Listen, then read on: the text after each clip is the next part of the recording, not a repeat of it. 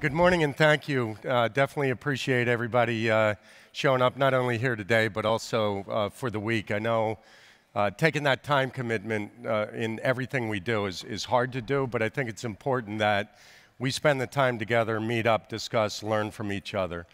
I'm going to walk through a presentation that Sam Ramsey and I did at EMC World. And if any of you have gone to EMC World, a little bit different audience, predominantly focused on IT operators, system administrators. And many of you may know some of this material, but I'm sure each and every day we have new technologies in this new world to choose from. And so this is to give you additional insights into why you made the right decision about platforms, and also to give you additional information and ammunition as you go about your daily business within your own organizations.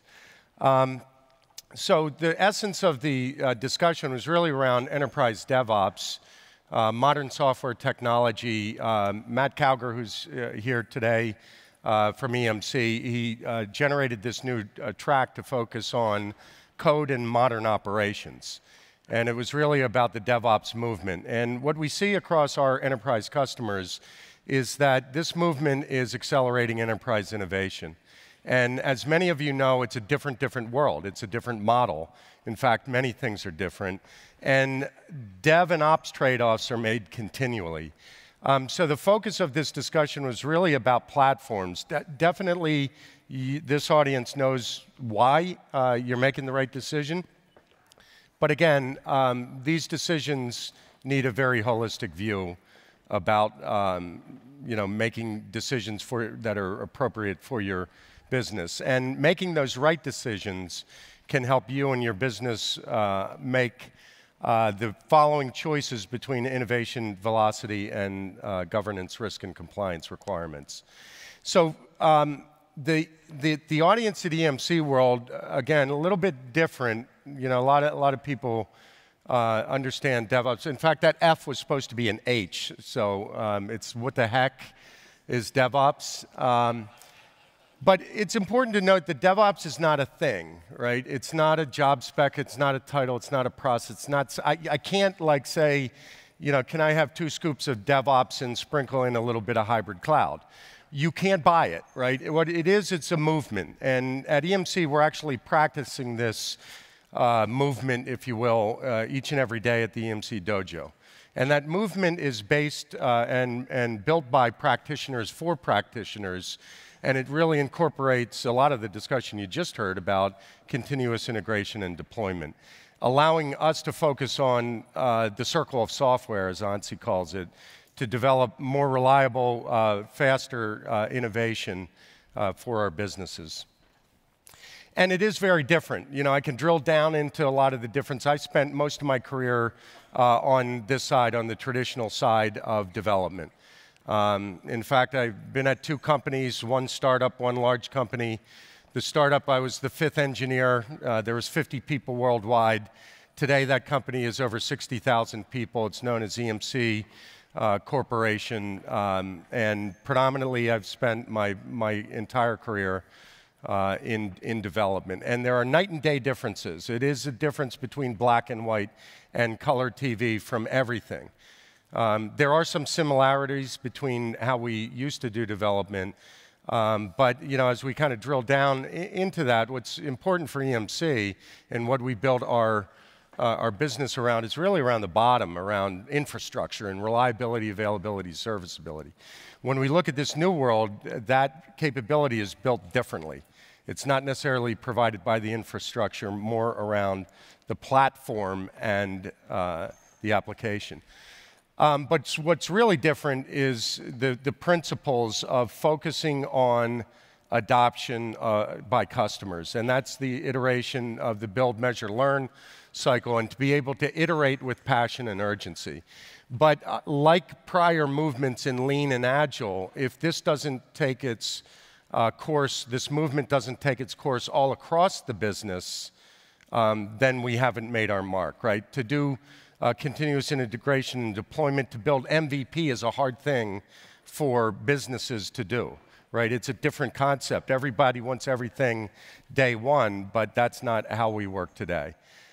So I think it's important as we go forward to make sure that we're educational in each of our businesses about the whole business movement around DevOps as well.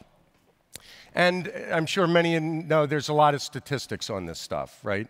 You know, increased collaboration, 35% increase in new software and services, a 46% reduction in spending.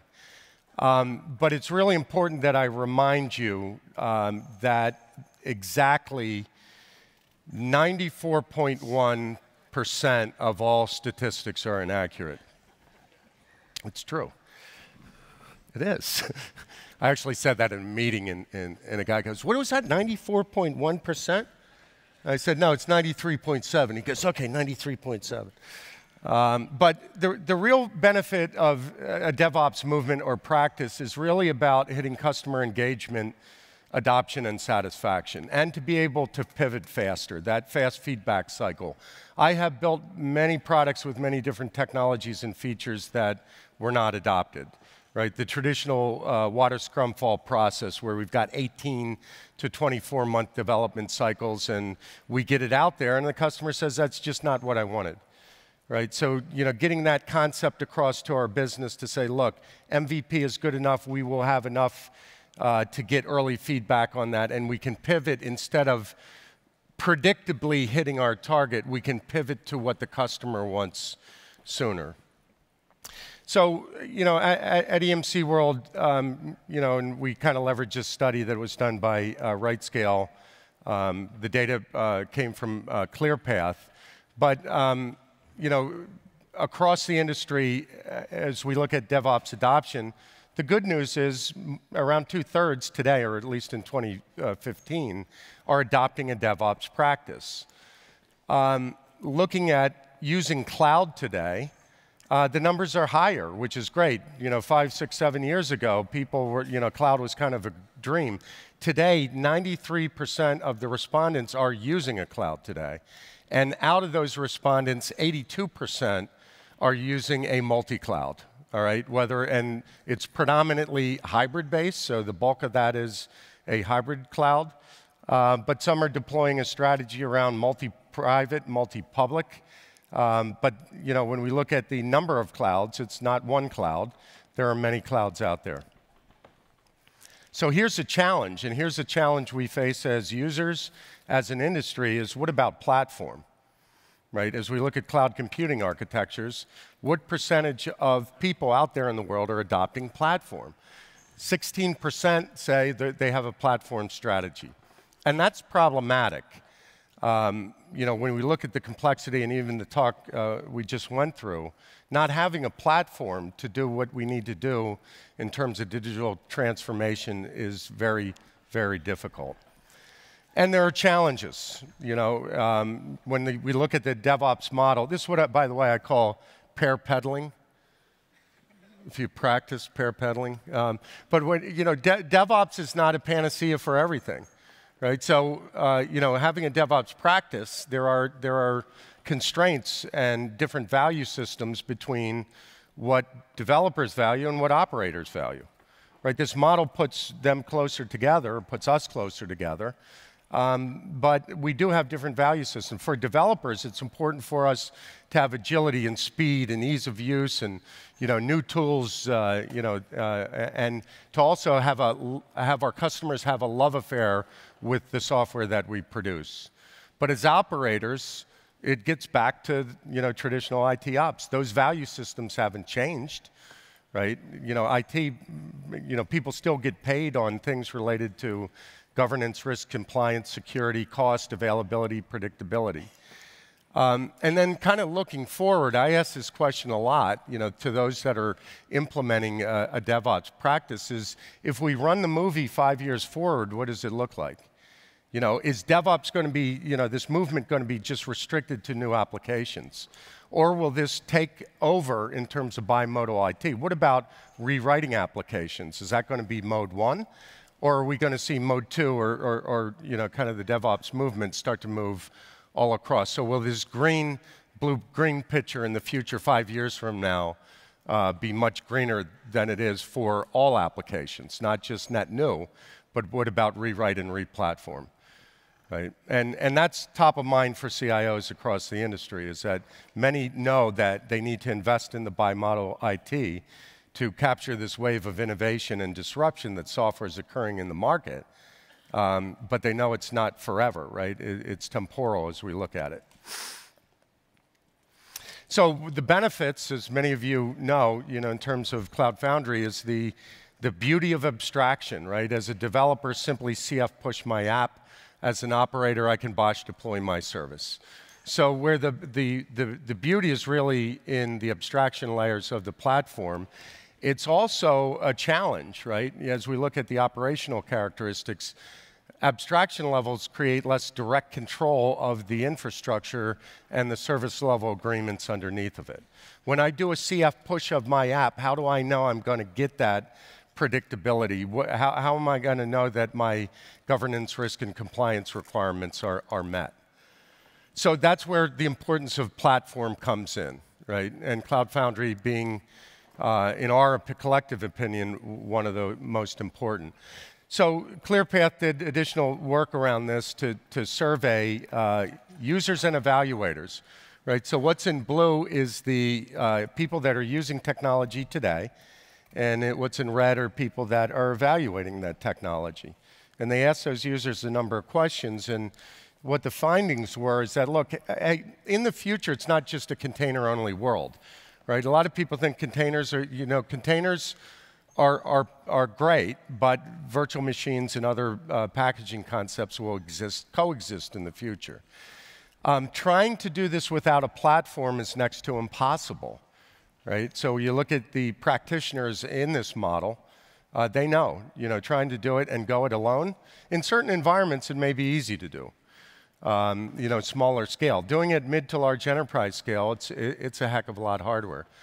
Trying to control your own hardware without a platform is even more challenging. And the container cluster managers and orchestrators are not good enough. Right? So Kubernetes, Chef, Puppet, they do very good for certain environments, but they don't cover the spectrum of what IT practitioners need in their environment.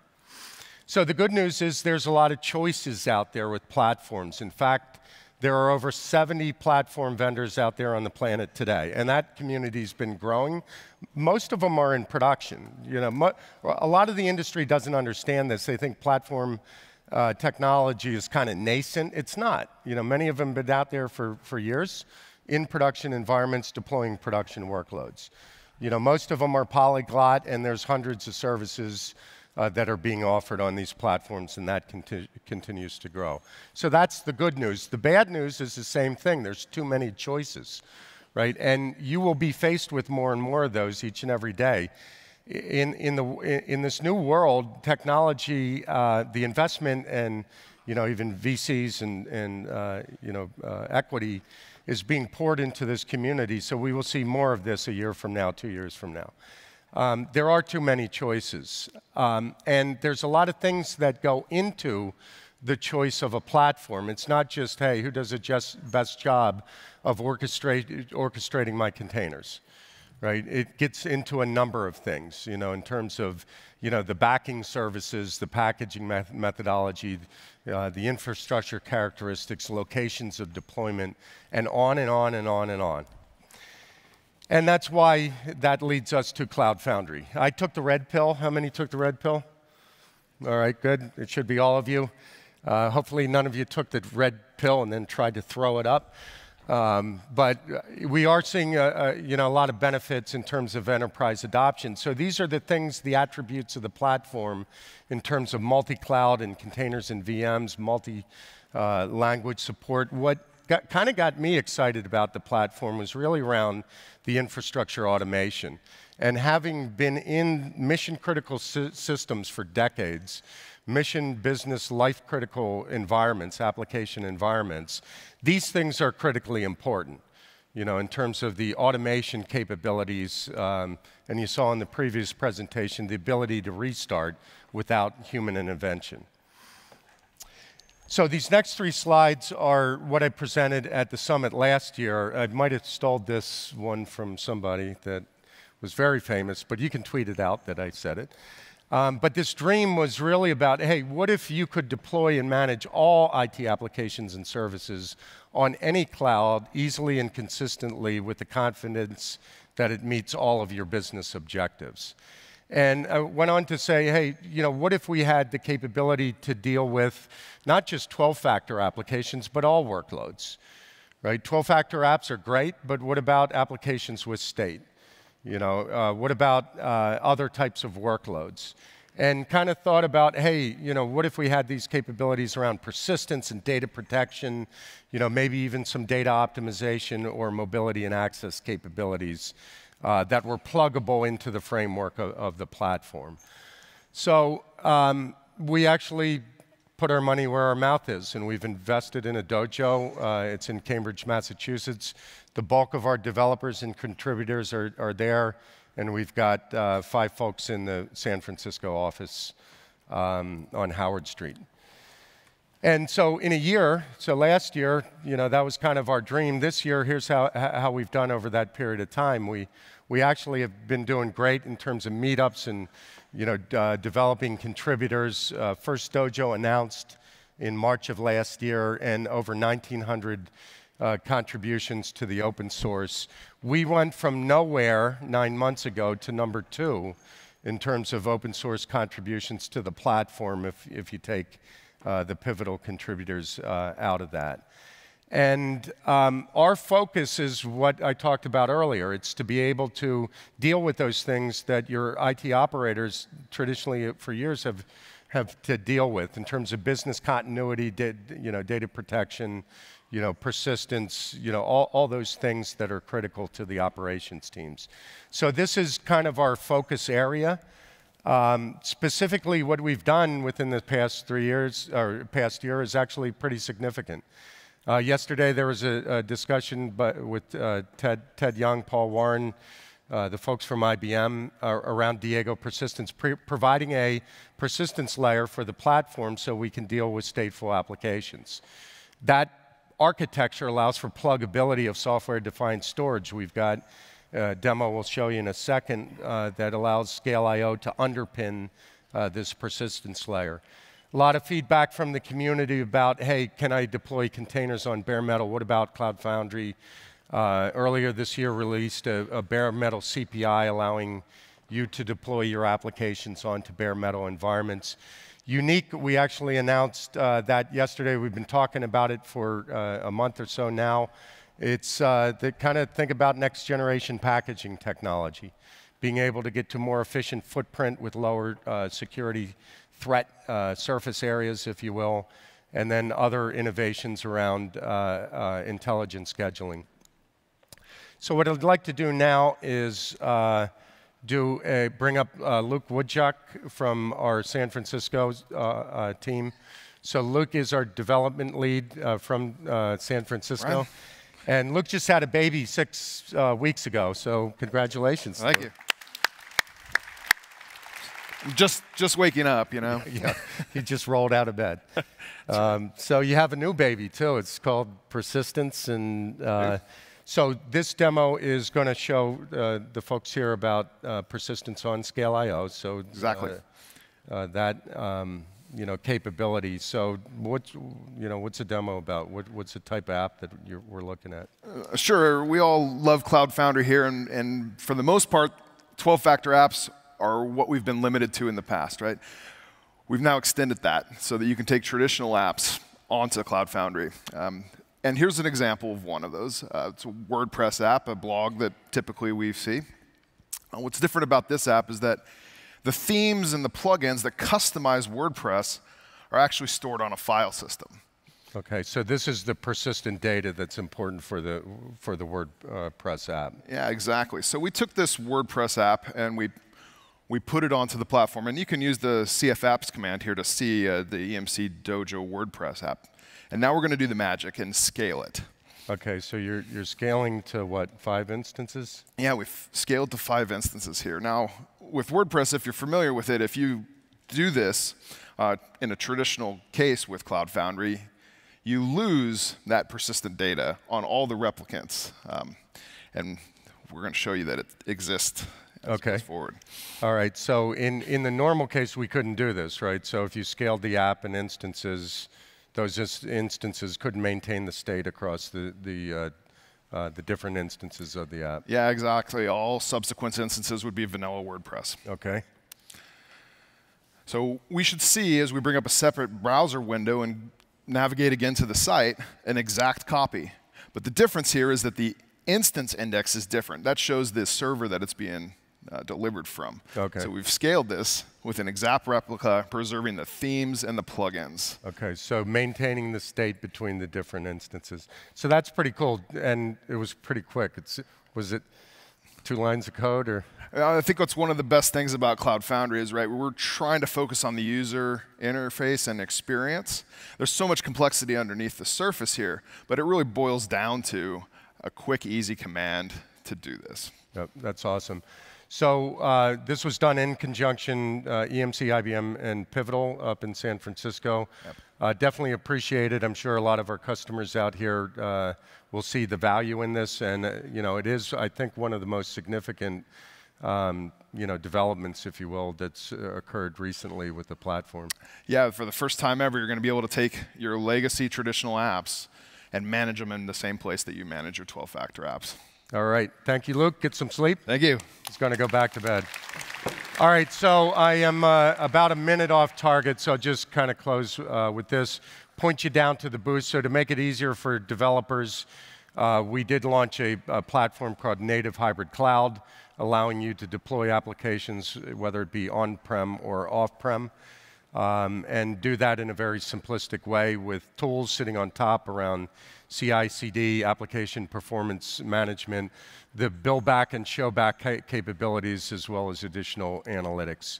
So to close, we see this movement really accelerating digital transformation across the globe.